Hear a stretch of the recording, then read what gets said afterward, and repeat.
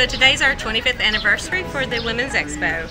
We have a lot of vendors today. We have 155. We have anything from cars to banks to jewelry, makeup, clothing, anything you want really. Well, we are celebrating 25 years of the Women's Expo, and ARH is so excited and proud to be a part of it and be a sponsor. We are always a sponsor for this event to encourage women to take care of their health. We have a very high opioid and overdose going on in our community and surrounding communities. So it's nice to have a place that patients can go to, they can seek help, and just talk if they need to. It's just always great to give back to the community, show people we're involved, we're here, and we're always here to help. We're here in support of all of our local women. Being that we're ran by a woman, we wanted to get out and show local support as well. 25th anniversary of the Women's Expo, and Optimum is so excited to be a part of it again this year.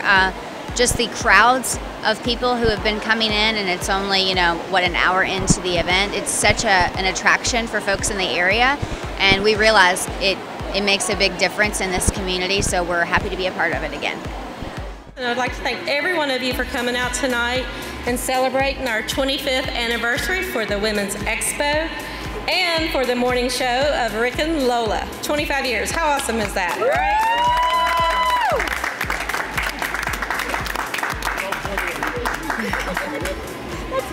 I would also like to thank our sponsors, the City of Beckley, Raleigh General Hospital, McDonald's, and Beckley Auto Mall.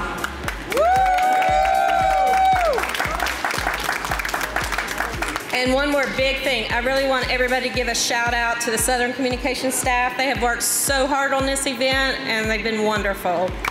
Yes.